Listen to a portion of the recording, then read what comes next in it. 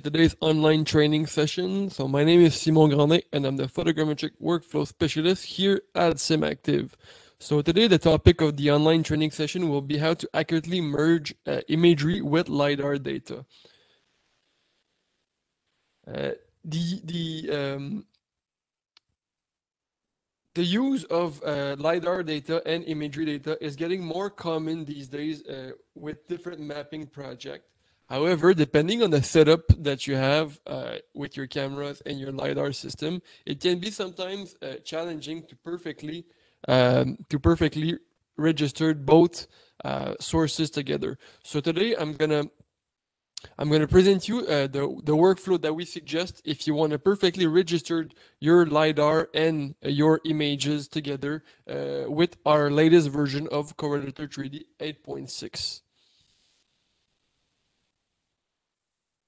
So the topic of my presentation, basically I'll start by understanding the difference between LiDAR and photogrammetry.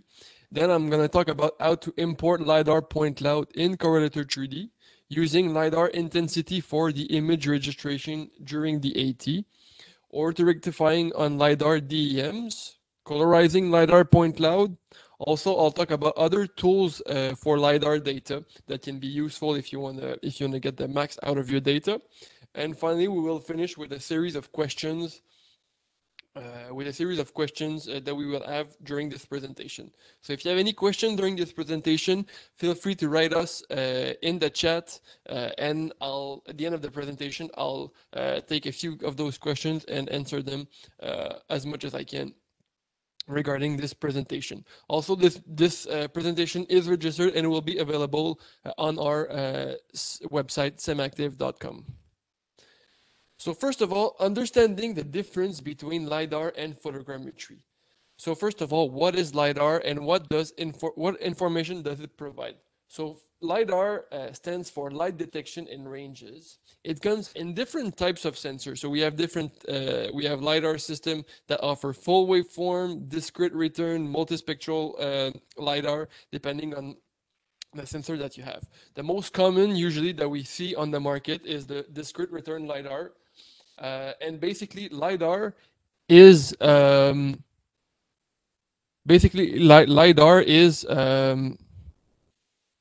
is an active remote sensing technique which is able to generate a 3D point cloud.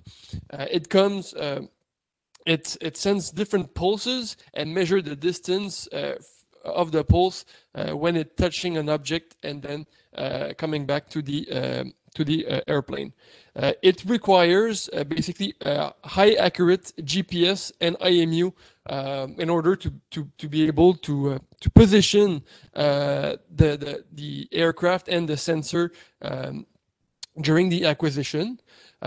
So as I mentioned, it provides 3D information. So you have an XYZ position for each LiDAR pulse, but also it can store intensity data, which usually gives more information about the types of object that the pulse hit.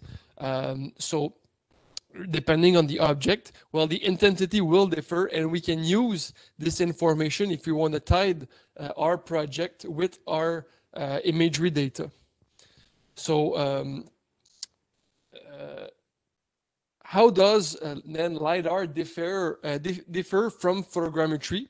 Well, basically, each of them has their own advantage and disadvantages. So first of all, the LiDAR is much quicker collection since you have less overlap between your stripe.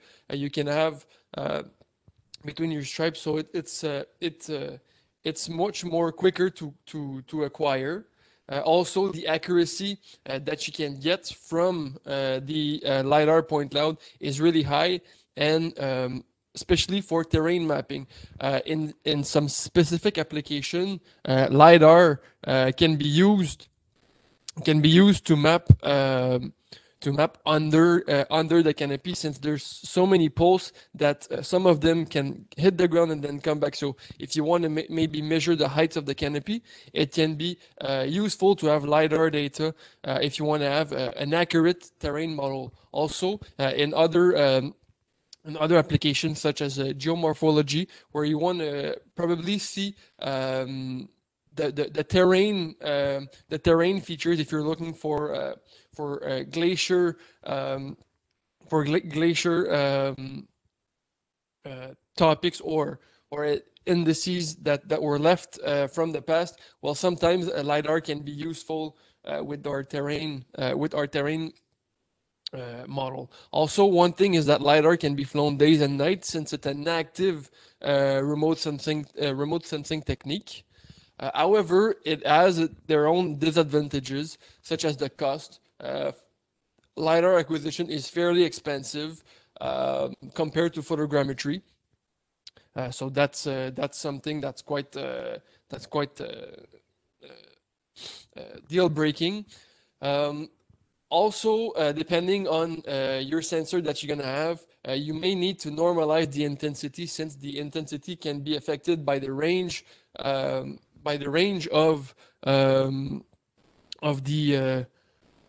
the LiDAR pulse. And one other thing is that the classification of a LiDAR point cloud can be quite time consuming. If you want to have a good and accurate point cloud classification, well, it can require a lot of manual editing if you want to have good results.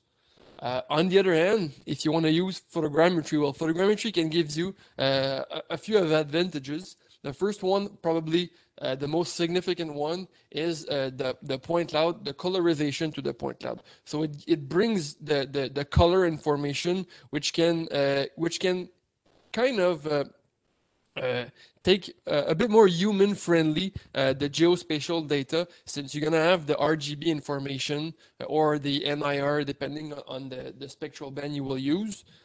But this RGB information gives a lot of information if you want to do some sort of analysis for, let's say, tree species classification or even point cloud classification. While the spectral information is something really useful. The cost is really less than LiDAR data. Typically, photogrammetry can be done with a normal UAV that is quite accessible for everyone. So it's much more cheaper and affordable for mapping project compared to LiDAR data.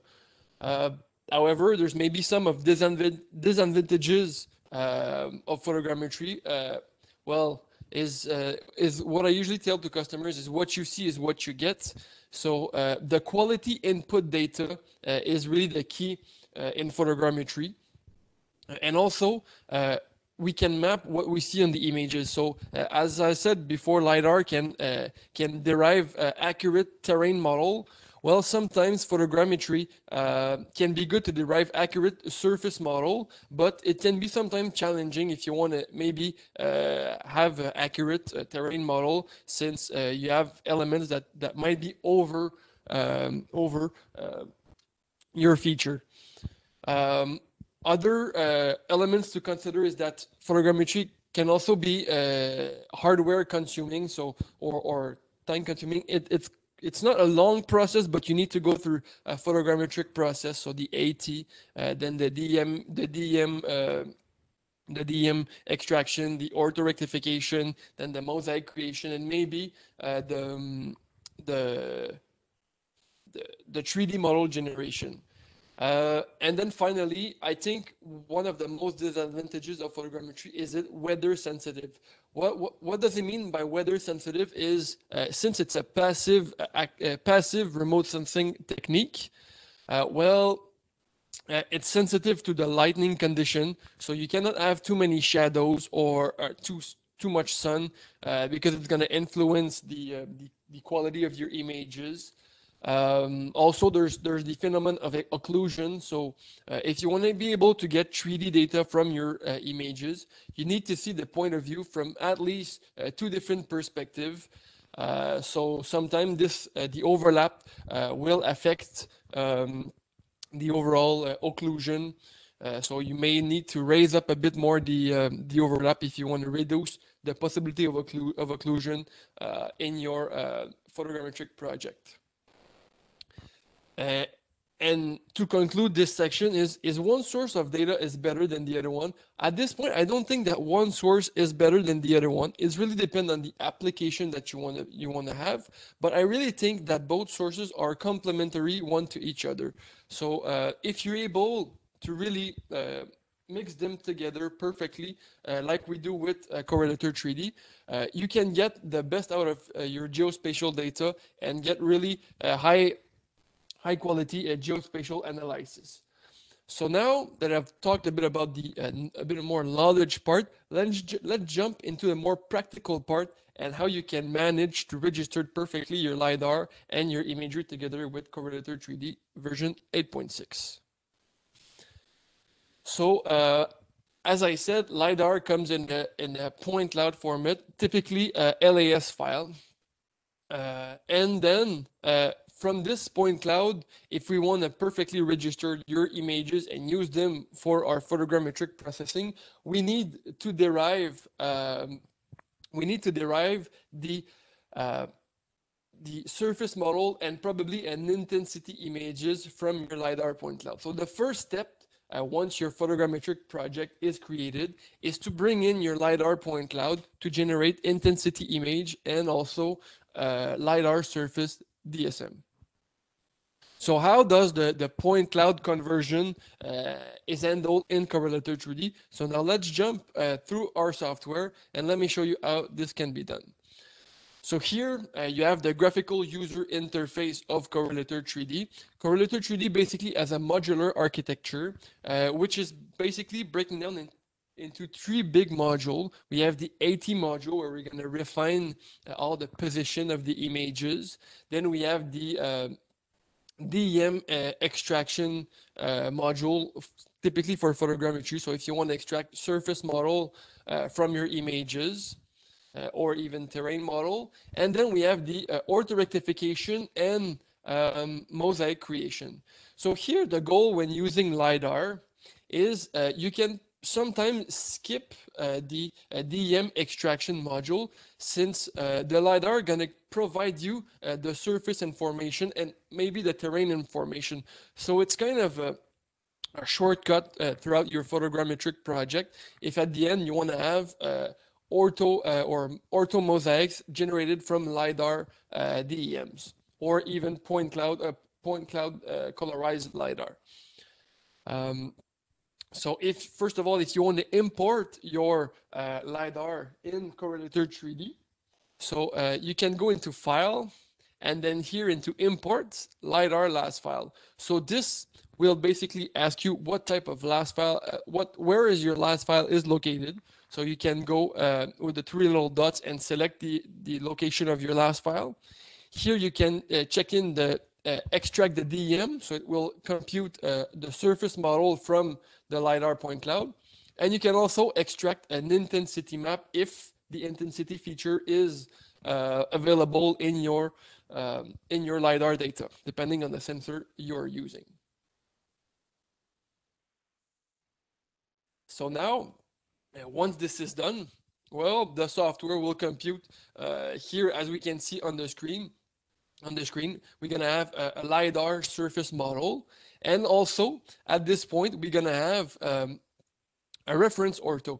So here is the reference ortho is the intensity map. So so I will be able to use this intensity as a planimetric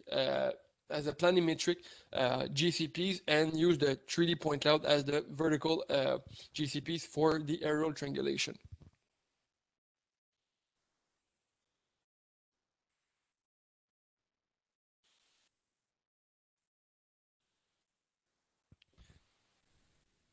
So once your LiDAR is already imported into Correlator 3D, you can use the LiDAR intensity for the image registration.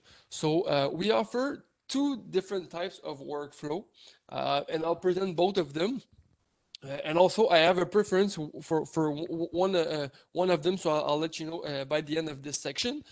So the first option that is available is basically the use of the intensity and the LiDAR DM to directly generate tie points between your input images and the intensity features.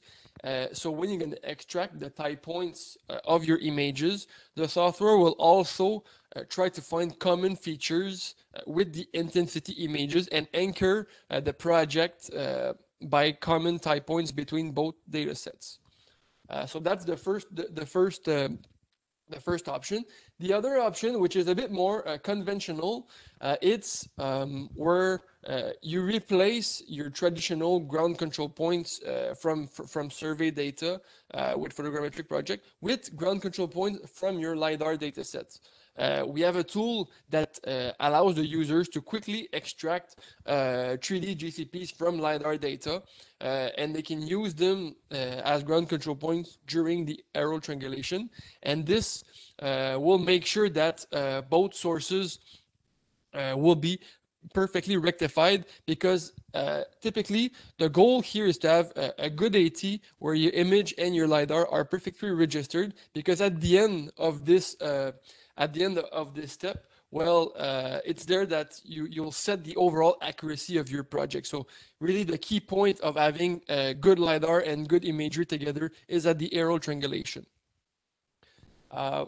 So the first option that I've provided basically is you can first of all import your LiDAR data. So you can go into File, Import, and then create the LiDAR DEM and the intensity images. And basically this will provide you some blue dots, which are basically the image, the reference image itself. And when the software will run the tie point extraction, it can depending on the feature types, it can retrieve some links between the block of images that we have here with all those intensity images. Then if you want, once you're gonna load, you're gonna run the bundle adjustment, or we're gonna refine the position of the camera, you will be able here to use the option reference ortho with current DEM. So it's gonna use the common features that we have extracted between the intensity and the LiDAR and the input images, and it's going to use them, and in your quality report you will see reference points as ground sources. So that's the first option. The other option, which is something I typically prefer, because it's not more robust, but we usually give more weight to ground control points. So we have a tool in the aerial triangulation module since the version 8.5, where you can add here, you can create a GCP directly from the visual interface. So now I have imported my LiDAR and my intensity images, and I can use this tool to just click somewhere into my intensity images. So let's say I could click on just quickly here, and then the software will load the overall 3D coordinates. So it's going to load the planimetric and the vertical coordinates, and all I would have to do is basically just tag where this belongs in my imagery. So it's like if you were tagging normal GCP. This is personally, I think a better option. It's a better option, since more weights are usually applied to ground control points. So you can tag to all your images, and then it's gonna create you here in the GCP section. You will see the user GCP, In the case where you would like only planimetric accuracy, you can also edit the overall accuracy of the overall type of your ground control point. So you can set here the type to maybe checkpoints, or you can directly mark some ground control points, or only draw also checkpoints if you want to validate the overall accuracy of your project. So once this is done, and you have enough ground control points overall your project, well, what you can do is you can run the bundle adjustment and use the ground control points option.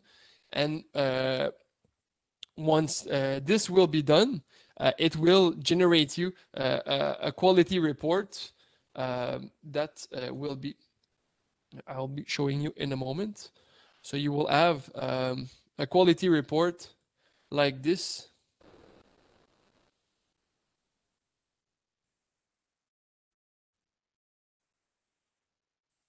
That will give you more information here about the overall project summary. So you're gonna have here the overall project summary, the quality of the relative assessment of your project, and then here you're gonna have the overall ground control residual, and then you're gonna have other information about the center calibration that you've used, the EOS adjustments, and the typical photogrammetry quality report that we usually provide once the AT is done. So this is basically a proof of concept of how well your project is accurate, which comes to my last question of how well this AT can be accurate. So basically the accuracy that you can reach with this type of workflow is basically the overall accuracy of your data. So if your LiDAR data is well controlled and well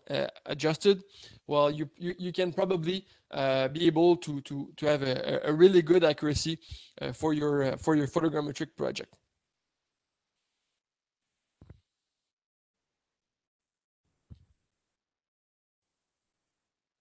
Also, you can use the LiDAR DSM once you have generated your AT. You have done your AT. You can skip the DM extraction part from the photos, because you can use directly the LiDAR DSM or DTM if you can import a LiDAR DTM. Well, you can also import external DM. So if for any reason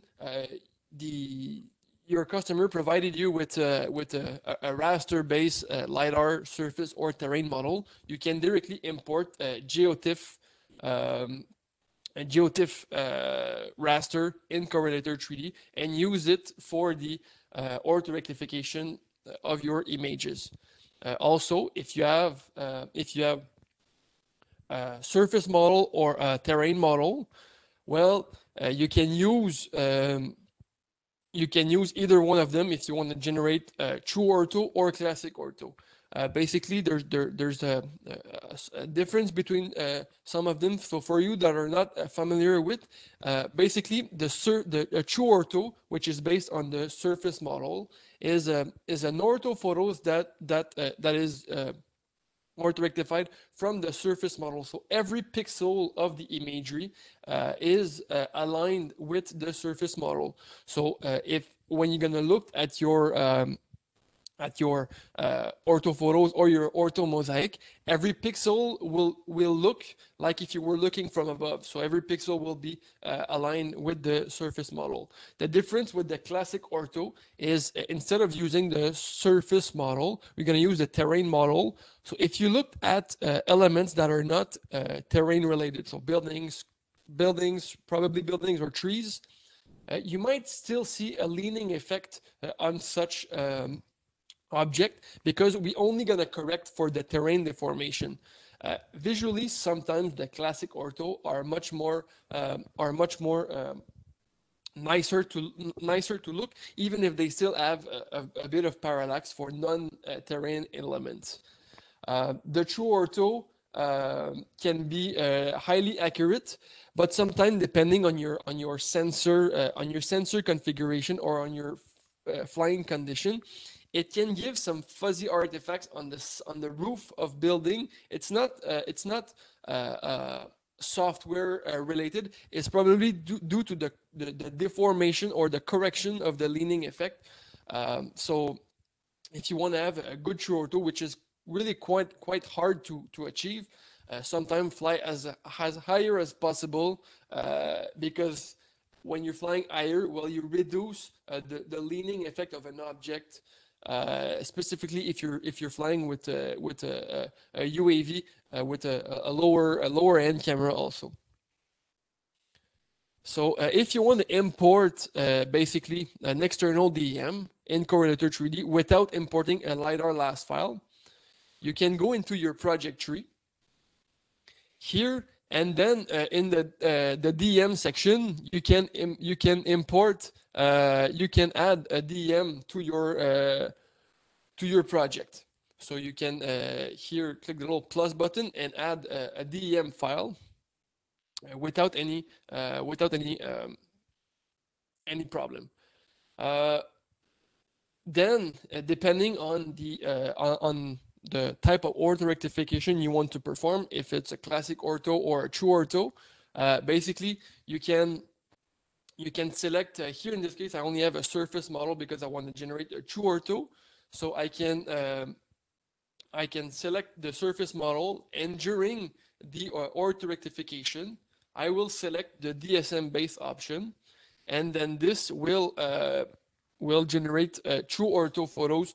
So for each individual images, the software will generate a true ortho photo. Also, there's just other settings that you can use during the ortho rectification, such as the overlap. So if you want to maybe crop your images because you have a really high overlap, well, you can use also our new function, which allows the user to crop from each side depending on their flight configuration. And also, you can add a JPEG compression into the ortho. So if you're flying a really large amount of data, typically for UAV data, the ortho used to be an area where a lot of space was taken. So if you want to reduce this disk space, you can also add a JPEG compression during the ortho rectification process. As an example, this will give you individual ortho like this. So you will see here in this case, for each input images, we will generate an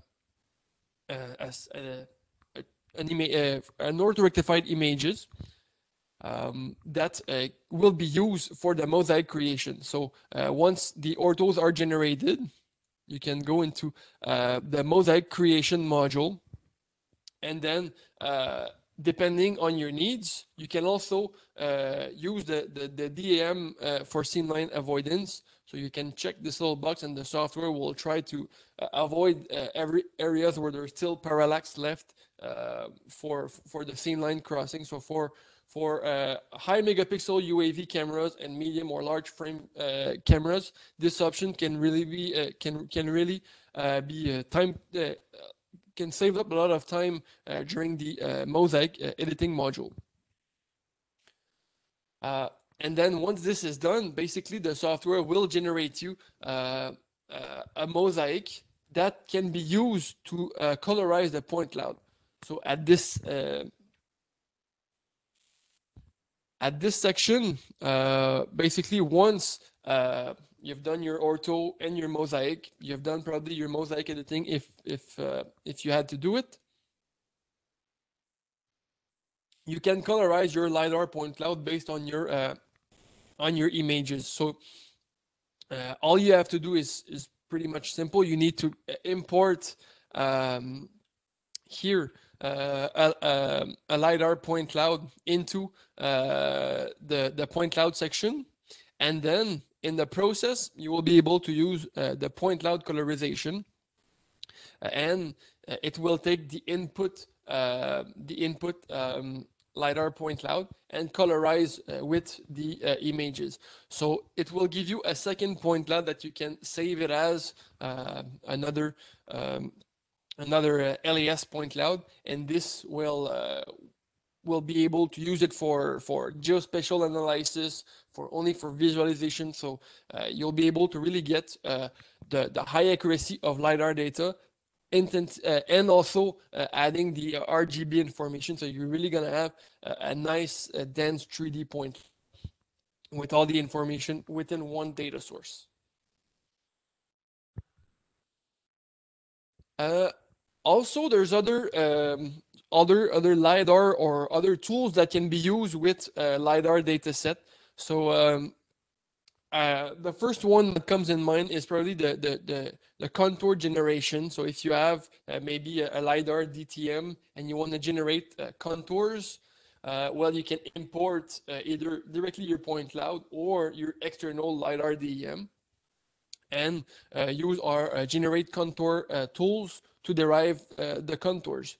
You can choose depending on the resolution that you want or the interval that you want, depending on the details that you need on your LiDAR on your contour lines. You can set your own interval. So in this case, you can go into process, and then it will be into DM contour extraction. So depending on the surface model or terrain model that you will have selected here in your project tree, you can go into the DM contour extraction, and then you can set the overall interval of your contour lines. Also, you can add an elevation attribute. So the contour is basically a vector file, and you can add in the attribute table of your vector file. You will be able to add an attribute that will contain the elevation extracted from your LiDAR DSM or DTM. Typically, the contour lines are extracted from the terrain model since they really represent the topography. But if for any reason you want to do it on the DSM instead of the DTM, everything is possible. So both of them can be done. Finally, probably another tool that I would like to show you is the change detection tool. So having access to, here in this case, two different types of 3D data set, because you can extract LiDAR 3D information from your LiDAR point cloud, which can also extract 3D information from your photogrammetric point cloud. So those both data source can be compared if you want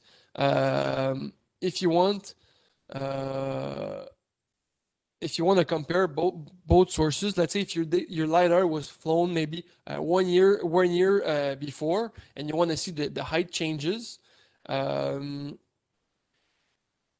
but it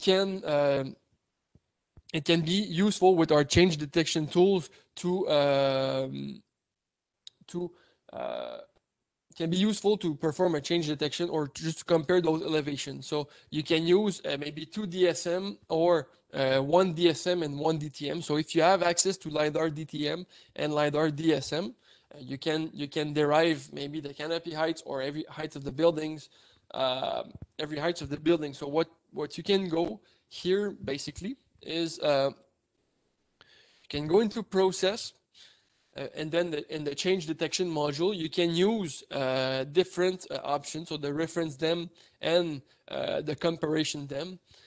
In this case, if I would like maybe from a forestry application, if I would like to know the canopy heights or the heights of my tree, well, I can use the DTM as the reference DEM and then the DSM as the comparison DEM. And at the end, I'm gonna have a raster that's gonna show me basically the heights of those features.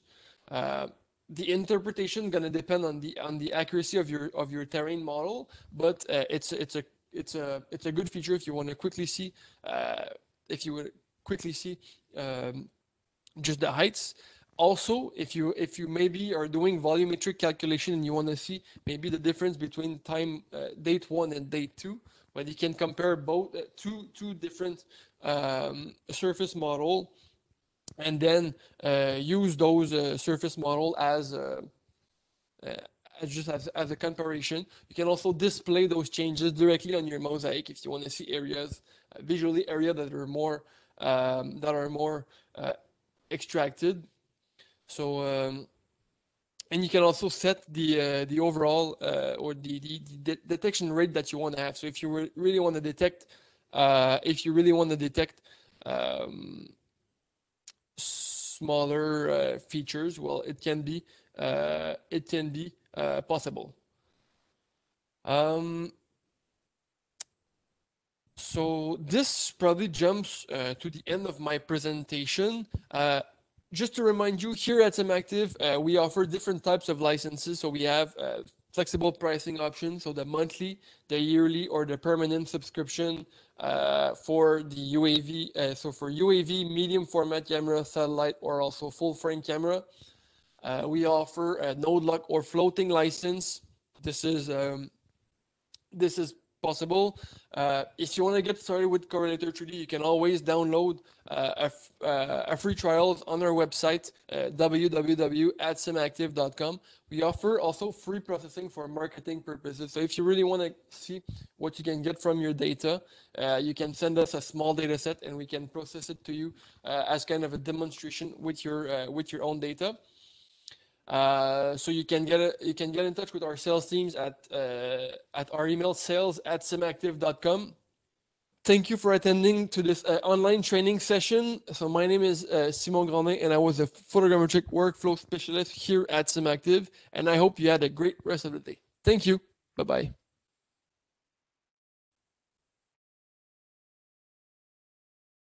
bye.